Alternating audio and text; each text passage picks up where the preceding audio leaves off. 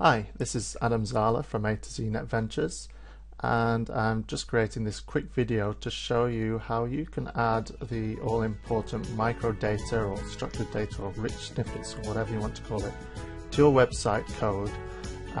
This code is quite important because it tells the search engines specific details about your website, your business, yourself, or whatever else that they can then quickly grab from your code and then index it and highlight it in various ways that they might decide to do.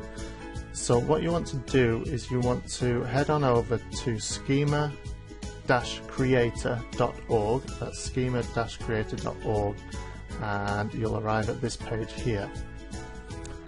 You'll see a quick introduction with some different schemas that you can choose from here.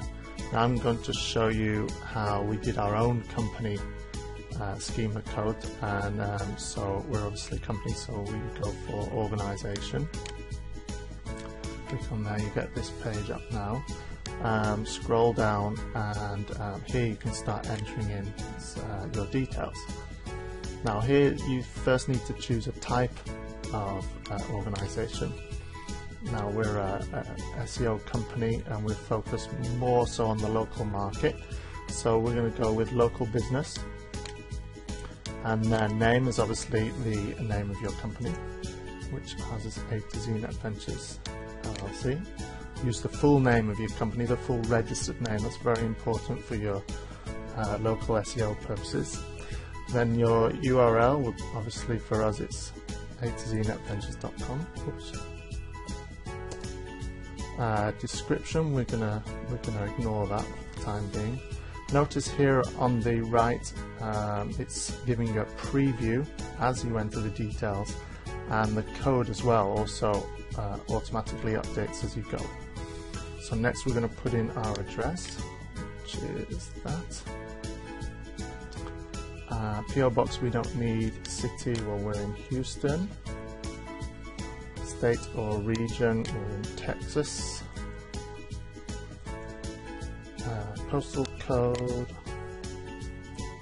77040, yeah, there it is. Country, United States obviously, but we're going to leave that for now.